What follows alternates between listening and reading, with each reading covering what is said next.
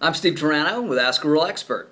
Before I get into Adam's question about macros, I want to address some of the topics or comments made on my last video of my training partner Justin doing front raises with 80-pound dumbbells. Now these comments, or this video, is really for the guys who liked the video, not the jerk-offs who made the nasty comments. You see, because what I'm going to tell you sort of feeds into the topic of this video. You know, guys are always so critical. Oh, look, he's doing this, he's swinging. Oh, you think this is making those 80-pound dumbbells come up to shoulder level? Really?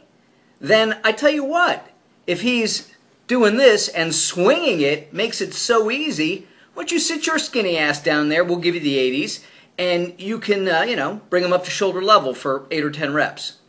Better yet, let's put it in more of a clear perspective. Let's give you 1/3 of your body weight in one hand, and I want you to raise it to shoulder level. And you can cheat it all you want. You see, guys get all critical and obsessive about dumb shit. I mean, really.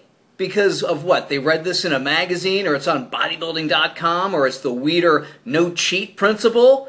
You ever watch people lift kettlebells in the gym? What are they doing? They're swinging them all around. But somehow, if somebody does this to hoist up 1/3 their body weight to shoulder level, they're an asshole. Really? Now, this kind of feeds into Adam's question about macros. He's like, Steve, I hear so much garbage about macros, proteins, fats, carbohydrates. What do I need to do to get big, and what really is the most important combination? Well, probably the most important thing that you need to do, and you've heard it a million times, is train hard and train consistently. But with regards to the macro makeup, I like 50% carbohydrates, 30% proteins, and 20% fats.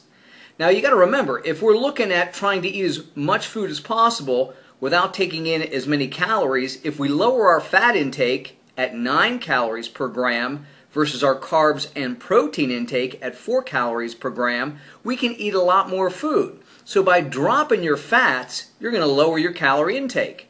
But then you say, man, I need those calories for growth, Steve, and for energy.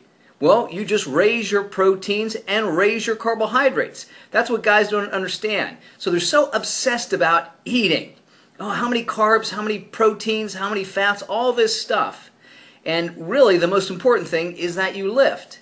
But a good combination is 50% carbohydrates, 30% proteins. Amazingly, we do need more carbs than proteins, and then 20% fat. And like I said, when you lower your fats, and again, guys are always, or people are always taking in non-essential or essential fatty acids. They're worried about eating that stuff. Oh, knock that shit off.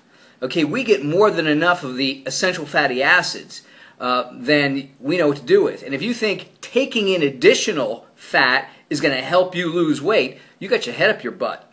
So what we want to do is lower our fats as much as possible, allowing us to eat more carbohydrates and more proteins. And then what you have to do is you do what Justin was doing in that video. You lift hard and you lift heavy. And you don't worry too much about the little things like, gee, doing this, which actually takes some of the pressure off the shoulder and the rotator cuff before you snap that 80 or 100-pound dumbbell up. Same thing with curling, same thing with laterals. So with certain exercises, you do need to cheat just a little bit because it takes pressure off the joints and the muscles and the tendons and the ligaments. And you know what? Stop listening to those guys who don't lift anything heavier than their pecker. I'm Steve Turano. Train smart, train hard.